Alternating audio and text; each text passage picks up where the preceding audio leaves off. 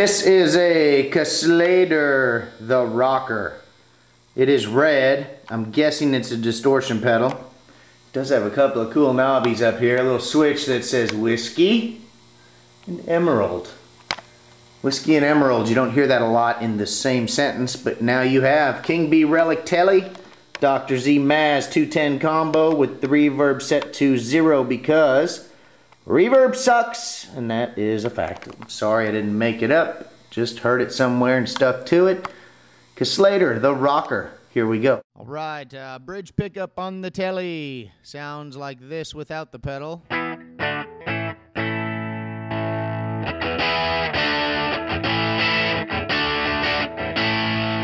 Got the whiskey side selected.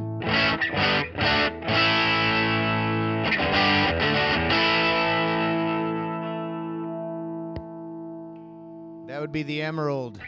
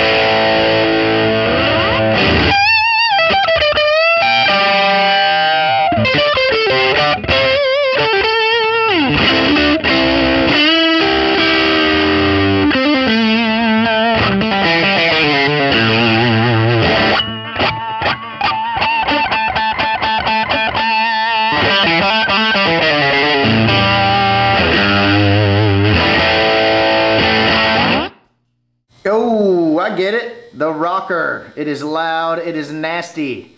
Just like many of us. That's why they call it the Rocker. I thought it was going to be a big high gain distortion box.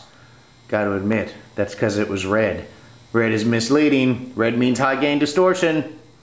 This time it didn't. This time it meant loud ass, nasty, gnarly, super overdrive. Cool. I liked it. I liked it. It was nice and loud, punchy. Nothing wrong with that at all. Kasleder the Rocker. Check them out.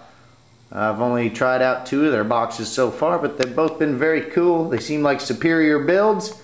King B Relic Telecaster from King B Guitars, a Dr. Z, a white coily cable of goodness and tone and just love all around.